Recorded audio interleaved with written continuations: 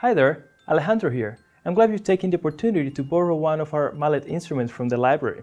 This one here is a glockenspiel, although some people may hear them as bells. Other Mallet instruments are xylophone, marimba, vibraphones, and we take care of them all in the same way. First, you'll see by its structure that it's like a keyboard, just like a piano, with wooden or metal keys.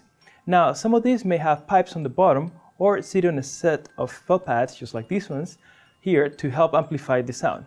When not in use, these instruments should always be covered to avoid dust from getting on the keys and to protect against damage. Also, they should not be thought of as a table, meaning nothing should be placed on top of them or lean against them. Doing so could really ruin the instrument. One last thing, make sure you always play with the proper mallets. On wooden kits, only using plastic or rubber mallets, not brass. On metal keys, plastic, rubber, or brass mallets are acceptable. There you go. You can find out more about proper care practices and playing tips by going online or contacting a music instructor. Take care.